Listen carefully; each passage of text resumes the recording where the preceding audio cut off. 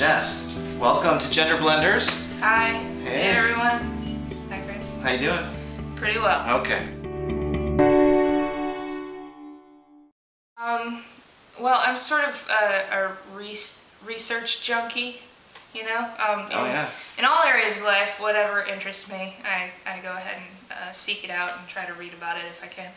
And I have been struggling for about a decade.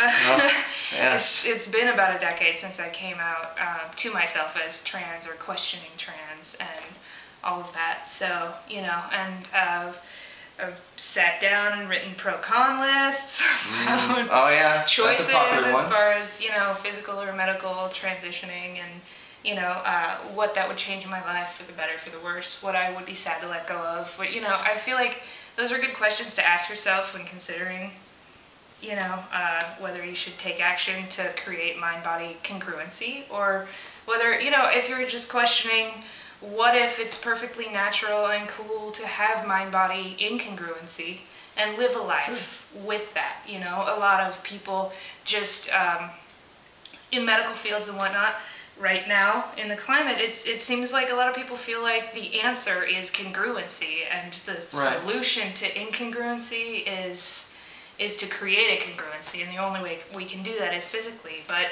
some of us with incongruency have sort of an attachment to what is going on with our body, and you know, it can be really frightening to consider whether to change things about, like, you know, I've worked very hard over the years to negotiate with the physicality that I have. Time and skill. And I have habits and, you know, ways of doing things now that seem somewhat comfortable. And right now the idea of transitioning personally seems like something that could totally mess me up and take me off track of all my other things in my life, where I'd have to relearn how to do certain things and be certain ways and hold my... Of course, you know, yep, all of that. And sometimes people, some of us control freaks that are afraid of change, would really halt before wanting to make some drastic changes like that. So, you know, I also feel like this is something in the trans community that's starting to be vocalized a lot more.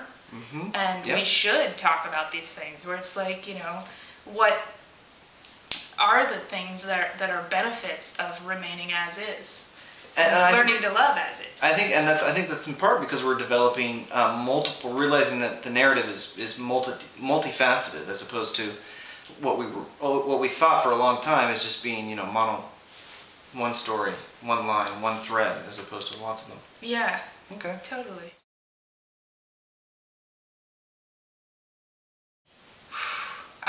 First off, put aside a certain amount of money every week to create a budget to go talk to somebody who's a professional, someone hopefully that you can research and find out that they have sort of experience in this particular topic, and can help you sort of talk things out. Journaling is always good. I wrote a play about it, you know, sometimes that kind of stuff can help. So, you know, take action.